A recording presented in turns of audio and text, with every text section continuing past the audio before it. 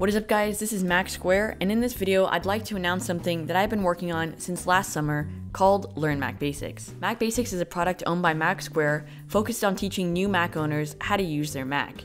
The cost is $5 a month or $50 a year, and you'll get access to professionally recorded video tutorials. Now, I actually have hired a voiceover artist so you won't have to listen to my voice yet again. Once you sign up, you'll land on a very simple dashboard displaying all of our videos. You can go ahead and click on any video to begin watching. Let's check out this demo.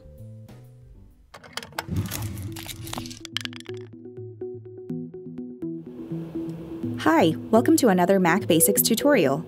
In this video, I'll be showing you how to take pictures of your computer screen by taking screenshots. So you get the idea, but if you want to finish watching the video, you can find it on LearnMacBasics.com.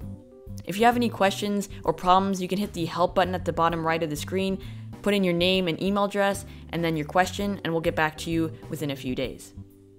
Now, if you don't want to sign up right away, you can subscribe for free weekly tips and receive a weekly email of professional quick tips to better improve your Mac learning.